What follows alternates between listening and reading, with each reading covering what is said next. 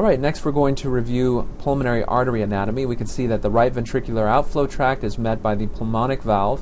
which then leads right into the main pulmonary artery. We can see that the main pulmonary artery wraps partially around the ascending aorta and the aortic root, and then it bifurcates into your right and left pulmonary arteries. Now the right pulmonary artery we can see is anterior to your carina and main stem bronchi, and the left pulmonary artery wraps around that left main stem bronchus, and this is why on the lateral radiograph the right pulmonary artery is seen as an oval, which is anterior to your air column of your trachea and carina, and the left pulmonary artery gives you a little candy cane hook around the left main stem bronchus. Next we'll review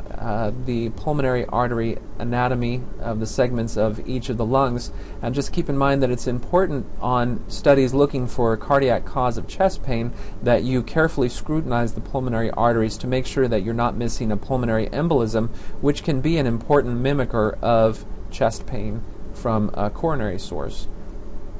This is probably one of the more common incidental findings that you see in a patient who you've been asked to look at their coronary arteries for that has a real cause of chest pain.